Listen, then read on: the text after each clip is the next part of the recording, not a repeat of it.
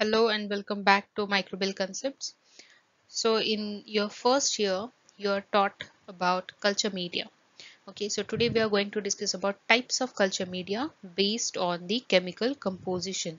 Okay, so this is the first video. In second video, I will be discussing how the culture medias are classified depending on their role or function. Okay, or say application.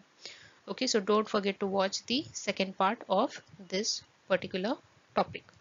So let's start with this one. So first we will see what is medium. So medium is singular and media is plural, and it is a substance that we provide or that provides nutrients for the growth of microorganism. Okay, simply call it as food that we are providing for microbes. Okay, the nutrients on which microorganisms are cultivated, they are called as culture media or culture medium.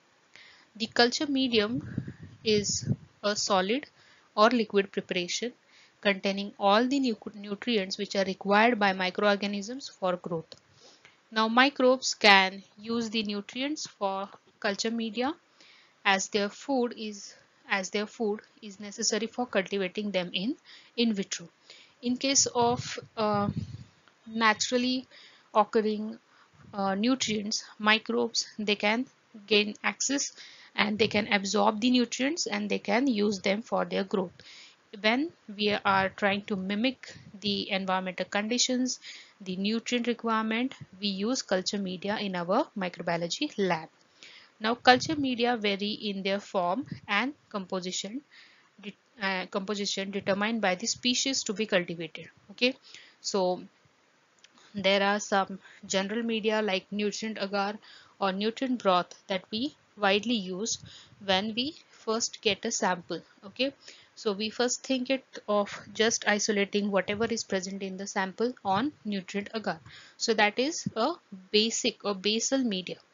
But if you have or if you know that there is a fastidious microbe present in the sample, that means the one which requires or which is highly demanding in the nutrients. For example, say a particular microbe requires blood agar for its growth, then that is or that depends on what kind of culture you are working with.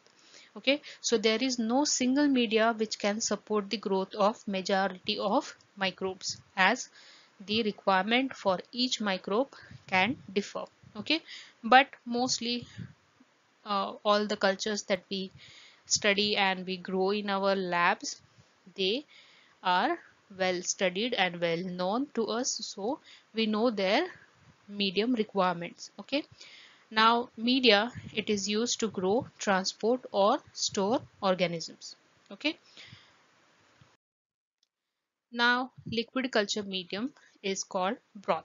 Okay, so it is it has same composition as agar, just the difference is there is no solidifying agent added to a broth. But when you add a solidifying agent like agar in the ratio of say 1.5 to 2% of the complete solid agar or less than 1%, then it becomes semi-solid. If the for example say 2 grams of agar is required for 100 ml of media, then you are getting a solidified, that is agar. Okay, and when you add half the amount of agar, you get semi-solid medium. Now agar-agar is sulfonated mucopolysaccharide containing mainly D-galactose, D-glucuronic acid and 3,6-anhydro-L-galactose. Okay, it is derived from red seaweed, example Giladium, and it was introduced to us by microbiologist Fanny Hesse and his wife. Okay, now based on chemical composition, media can be classified as natural, semi-synthetic and synthetic. So today we are going to focus on these. So natural is also known as empirical media. So these media are purely used on the basis of past experience. Okay, or say when um, synthetic medias were not in use. Okay, so the exact chemical composition is not known, as and thus these media are known as natural or empirical culture media. Okay, so as you know, milk has um, good amount of carbon nitrogen source, so it was used previously to grow some bacteria. Okay, so the exact composition was not known, and likewise um, other liquids like urine, diluted blood, vegetable extracts or juices, meat extract, beef and tomato juice, even blood, direct whole blood was also used for cultivation of microbes. Okay, so components of each liquid or extract that is used or that extract are used by bacteria as C and N source to grow. Okay, so components which milk has or say vegetable juice may have, they are used by bacteria as carbon and nitrogen source to grow. Now about synthetic or chemically defined media. So such media are composed of substances, mostly say inorganic one, that are chemically known to us, and thus it is possible for us to prepare two exact batches of such synthetic media. So these media are very useful in studying the physiology, metabolic nature, and nutritional requirements of microbes. And both autotrophs and heterotrophs can be grown in these media. Examples are mineral glucose media, Richard solution, or Rollins media. So these are chemically defined and we know the exact composition which is suitable for microbial growth, so we can reproduce. Okay. Now another uh, point in the synthetic or chemically defined media is organic synthetic media. So the difference here is there are some organic compounds like amino acids, salts of calcium, magnesium, copper, etc., vitamins and carbohydrates and esters. They are required in the media for microbial growth. Okay, so say for some fastidious microbes, these organic synthetic medias are used. For example, medium used for cultivating causative agent of diphtheria, that is Corynebacterium diphtheriae.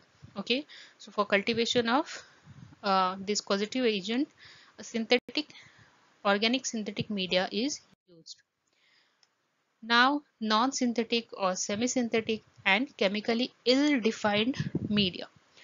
So the culture media where chemical components are partially known to us or partially obscure, they are termed as semi-synthetic culture media or non-synthetic.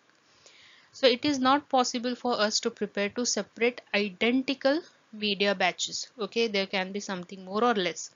So as they contain hydrolyzed products of proteins like peptone and tryptone, it is difficult for us to prepare two identical batches. Okay, as the exact composition is not known. The examples are potato dextrose agar, zapacdox agar, oatmeal agar, cornmeal agar, etc. Okay, so this was about types of culture media depending on the chemical composition. So I hope you like this video. Do share these videos with your friends and do subscribe to my channel. Thank you.